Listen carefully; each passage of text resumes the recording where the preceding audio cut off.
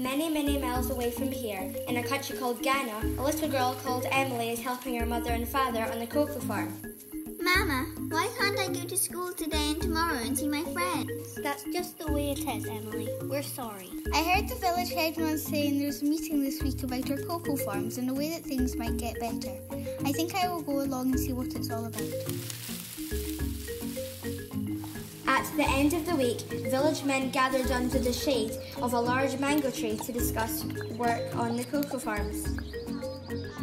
Thank you for coming to the meeting. I'd like to tell you about a new way of working which might help us all.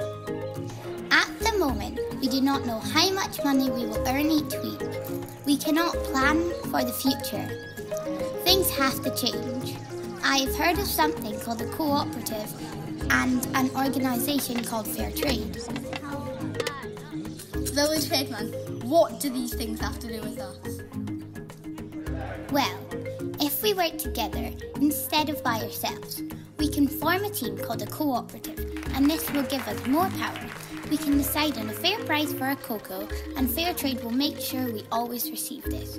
Fairtrade will also give us a premium, which is some extra money to spend on our homes, health and clean water and education. Emily, darling, I have some news. Please let it be good news, Dad. It is quite wonderful news. We're going to start working together with other cocoa farmers so that we can establish a fair and equal price for our cocoa beans as a group.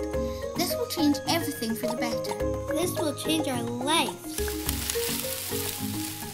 The farmers work on their farms and join all of their cocoa bean produce together. The beans are scooped from the pods, laid in the sun to dry, and then weighed into large sacks. The beans are collected from the village and driven to a port. They are placed on large cargo ferries and shipped to England.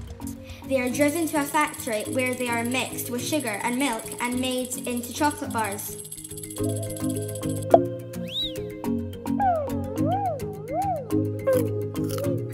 The bars are distributed to different shops for people to buy.